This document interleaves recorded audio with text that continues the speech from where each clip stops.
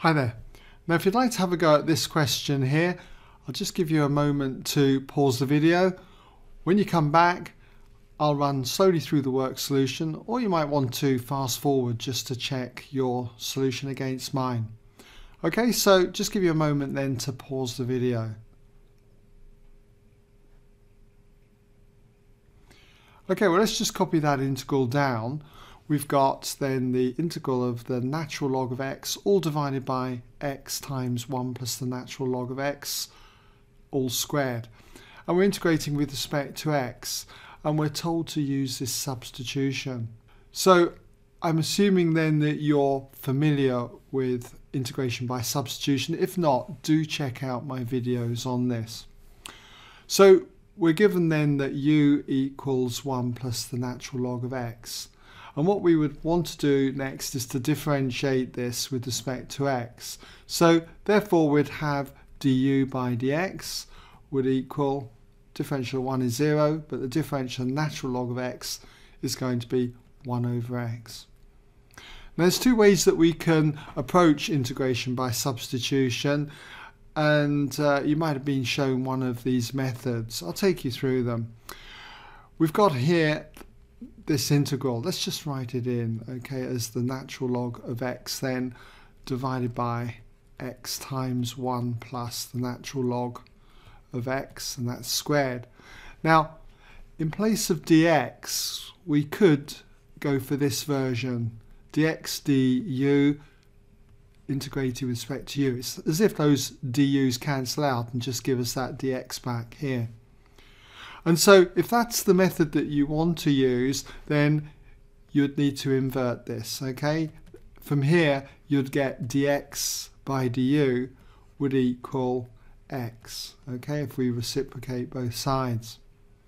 So I could just substitute into this equation here.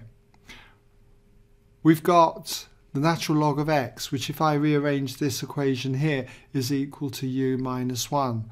So I could put u minus 1 there, and then underneath here let's just leave that x there. But for 1 plus the natural log of x here, that's u, so I've got x times u squared. Alright? And in place of dx du I could just write x, and then we've got that du there. And that's one way that we could achieve this result. The other way that you might have been shown is not to do this, but just to make a substitution on dx. And if that was the case, then you can see that from here dx would be equal to x times du. And if I replace dx with x du, you can see that whatever way you go, you're going to end up with this integral. Alright, so picking it up from there, what I notice now is that this x cancels with this x here. So I've got the integral then of u minus 1 divided by u squared. And to integrate this, what I'm going to do is think of this as u divided by u squared, which would cancel to 1 over u. And then we've got minus 1 over u squared, which is minus u to the minus 2. And I'm integrating both these two terms with respect to u. Now the integral of 1 over u is the natural log of u.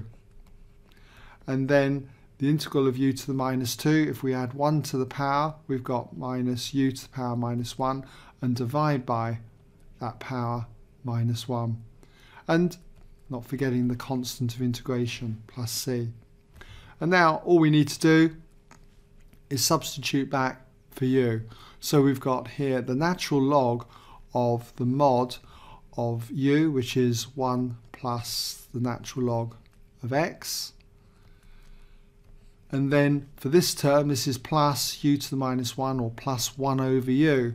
So we've got here plus 1 over, and then we've got 1 plus the natural log of x.